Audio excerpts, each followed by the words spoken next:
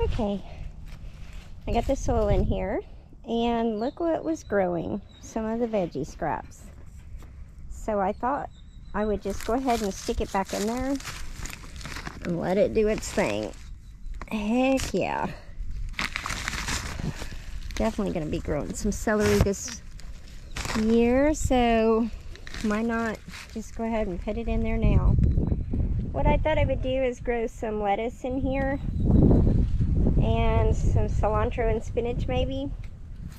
Not 100% sure. I wished I had about 100 of these. I could just grow an entire garden all winter.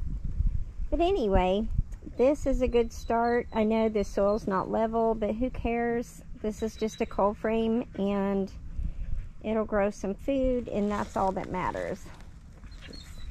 But yeah, this is it's pretty nice. I think I got the soil a little bit higher up here. Probably should take some of it out because it is awfully high, and I definitely need some room for it to grow. You know, the window will be down to here, and I definitely need some space between the soil and the window for the food to grow. So I'm gonna have to pull a little bit out, and what I'll do is just kind of scoop it back here. I wasn't sure. I remember my cold frames I've done in the past, and I think I'll link those because I had like several of them. I had several in the back of the garden. I had them around the greenhouses. I need to go get a shovel.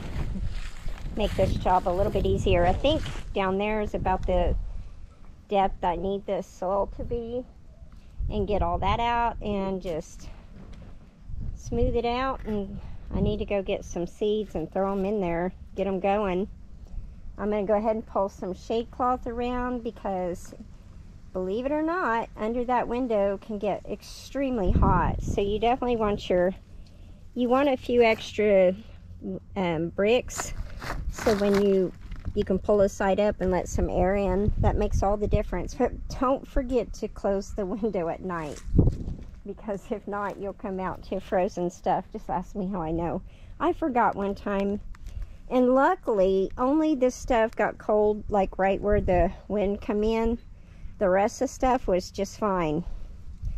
But anyway, don't want to lose anything, so I'm going to go grab this shovel and finish this, and I will come back later. Well, I guess that's really all I need to do for today. I still have a lot of work to do, so anyway, enjoy your day. Happy holidays, Mrs. Hardneck Farms.